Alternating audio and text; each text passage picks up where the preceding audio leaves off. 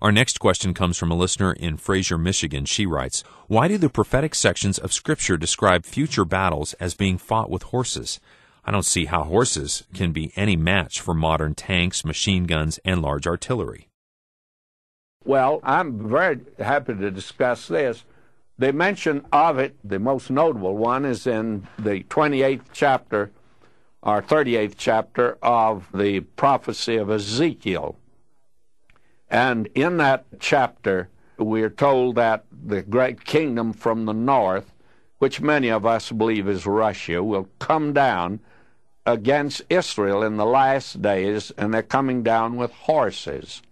Now, that seems, as you indicate, it's entirely out of keeping with modern warfare. Horses would not add anything to modern warfare at all. I have a notion that the horse cavalry is pretty much a thing of the past as far as we're concerned.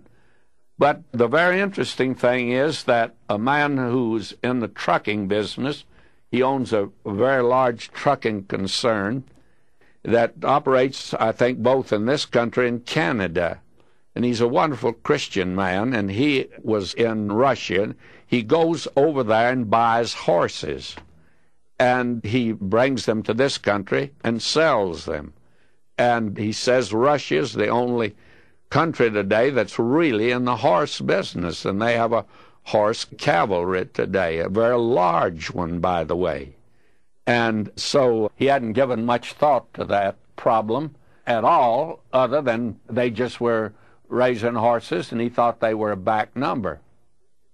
So I was preaching on the 38th of Ezekiel up in Seattle, Washington, and when I mentioned the fact that in the last days there would be a horse cavalry, and the reason for it would be that Russia thought, and there are other nations that think, that with all of this modern warfare that is carried on by pushing buttons or lighting a fuse or pulling a trigger, that horses would be entirely out.